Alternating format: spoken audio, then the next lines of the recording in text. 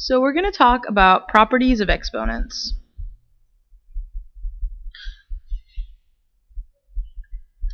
So, if you have two values a and b, which are real numbers,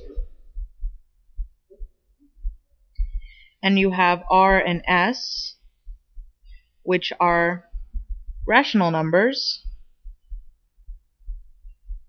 then there are 8 properties of exponents that we can use.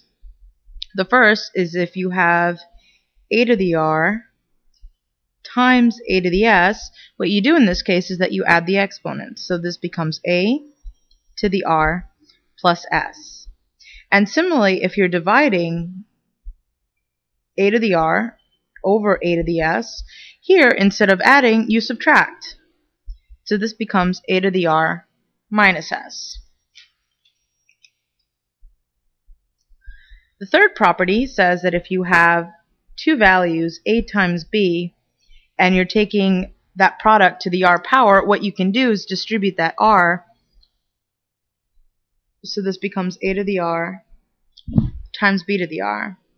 And similarly, for division, if you have the quotient a over b to the r, you can do the same thing. So you can split up the exponent, so this becomes a to the r over b to the r. Now for these last two, it's important to note that this is not true of addition.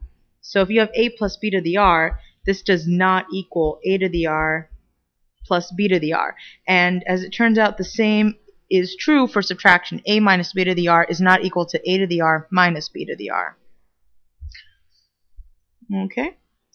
The fifth property is that if you have a to the r and you're taking that to the s power, what you do in this case is you multiply the exponents. So this is going to be a to the r times s. The sixth property is a reciprocal property. So when we're talking about a to a negative power, so a to the negative r, this is the same thing as saying 1 over a to the r. So that negative exponent just gives you the reciprocal. And of course, a cannot be equal to 0 here, and actually down here, b cannot be equal to 0 as well. And similarly, when we're talking about negative exponents and fractions, so if you have a over b to the negative r power, what this does is the negative gives you the reciprocal. So this is the same thing as saying b over a to the positive r power. And then finally, the last two properties are if you take any value a to the first power, it's just going to give you that a.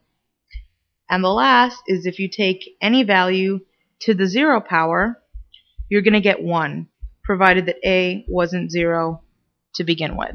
So these are the 8 properties of exponents that you should keep in mind when working with exponents.